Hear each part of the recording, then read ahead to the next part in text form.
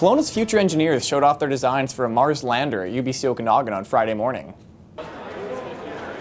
Second-year engineering students packed the Engineering, Management and Education building for the inaugural Mars lander competition. 37 teams designed and built their autonomous machines over the last semester.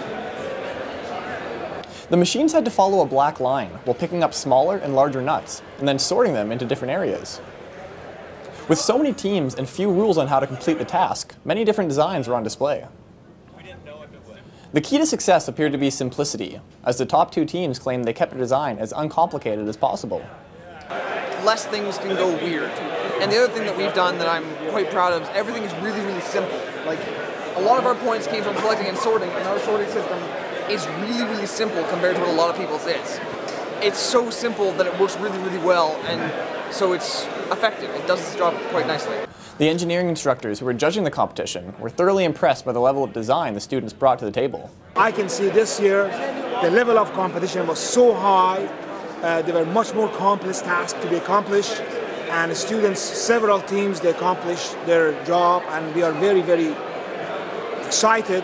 For Castanet News, I'm Nich Johansen.